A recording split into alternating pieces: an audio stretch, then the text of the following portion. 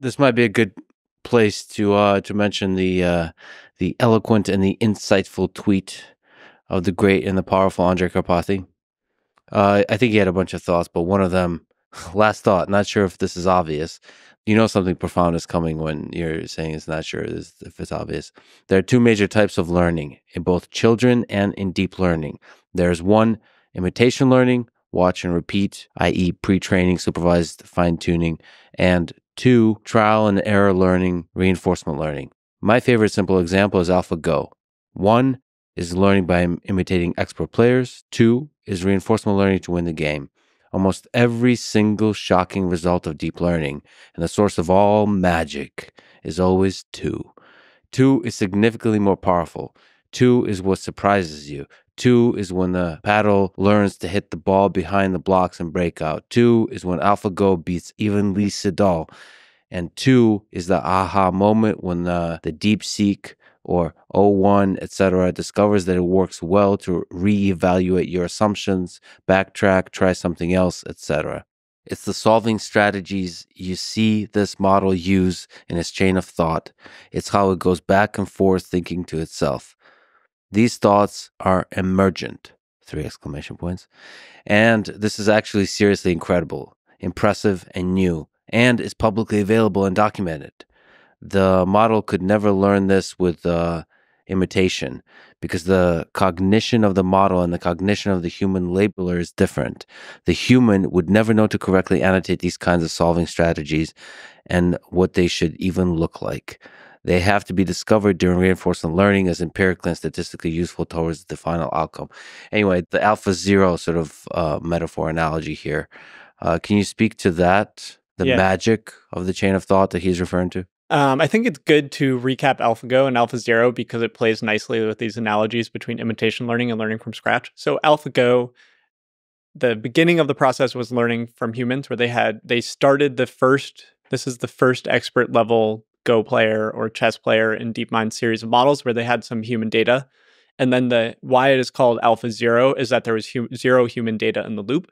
And that change to AlphaZero made a model that was dramatically more powerful for DeepMind. So this remove of the human prior, the human inductive bias, makes the final system far more powerful. This, we mentioned Bitter Lesson hours ago, and this is all aligned with this. And then there's been a lot of discussion in language models. This is not new. This goes back to the whole Q-star rumors, which, if you piece together the pieces, is probably the start of OpenAI figuring out its O1 stuff when last year in November, the Q-star rumors came out.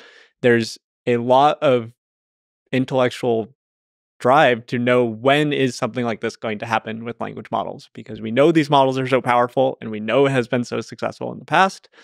And it is a reasonable analogy that this new type of reinforcement learning training for reasoning models is when the door is open to this. We don't yet have the equivalent of turn 37, which is the famous turn where the DeepMind's AI playing Go stumped Lee Sedol completely. We don't have something that's that level of focal point, but that doesn't mean that the approach to technology is different and the impact of the general training is still incredibly new. Well, what do you think that point would be? What would be move 37 for chain of thought, for reasoning?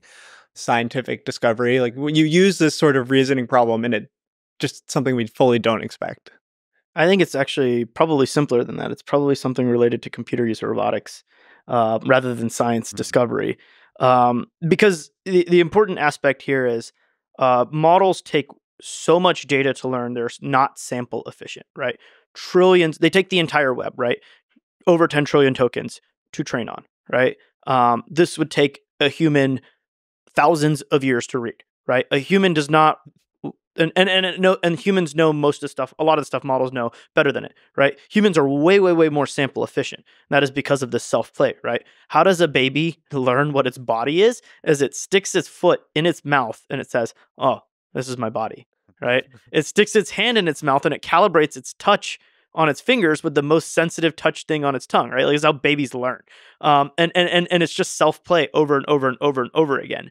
And now we have something that is similar to that, right? With these verifiable proofs, right? Whether it's a unit test in code or a mathematical verifiable task, generate many traces of reasoning, right? And keep branching them out, and then check at the end, hey, which one actually has the right answer? Most of them are wrong. Great. These are the few that are right. Maybe we use some sort of reward model outside of this to select even the best one to preference as well. But now you've started to get better and better at these benchmarks. And so you've seen over the last 6 months a skyrocketing in a lot of different benchmarks, right? All math and code benchmarks were pretty much solved, except for frontier math, which is designed to be almost questions that aren't practical to most people because they're exam level open math problem type things.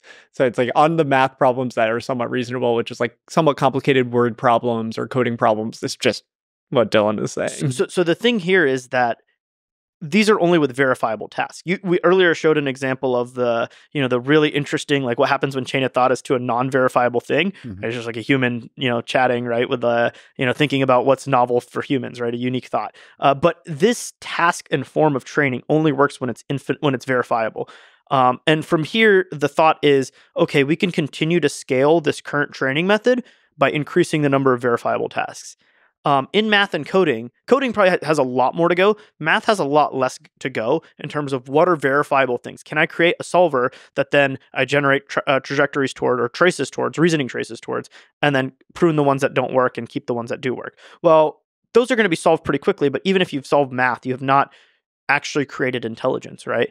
And so this is where I think the aha moment of computer use or robotics will come in, because now you have a sandbox or a playground that is infinitely verifiable, right? Did you, messing around on the internet, there are so many actions that you can do that are verifiable. It'll start off with log into a website, create an account, click a button here, blah, blah, blah. But it'll then get to the point where it's, hey, go do a task on Tasker or whatever all these various task websites. Hey, go get hundreds of likes, right?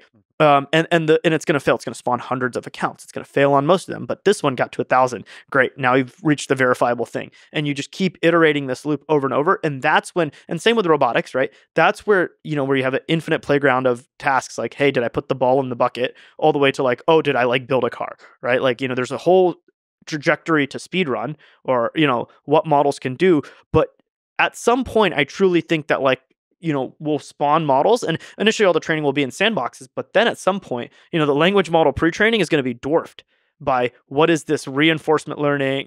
You'll pre-train a multimodal model that can see, that can read, that can write, blah, blah, blah, whatever, vision, audio, etc. But then you'll have it play in a sandbox infinitely and figure out math, figure out code, figure out navigating the web, figure out operating a robot arm, right? And then it'll learn so much, and the aha moment, I think, will be when this is available to then create something that's not good, right? Oh, cool, part of it was figuring out how to use the web. Now all of a sudden it's figured out really well how to just get hundreds of thousands of followers that are real and real engagement on Twitter, because all of a sudden this is one of the things that are verifiable. And maybe not just engagement, but make money. Yes, that could be the thing where almost fully automated, it makes $10 million by being an influencer, selling a product, creating the product, and I'm not referring to a hype product, but an actual product where holy shit, this thing created a business.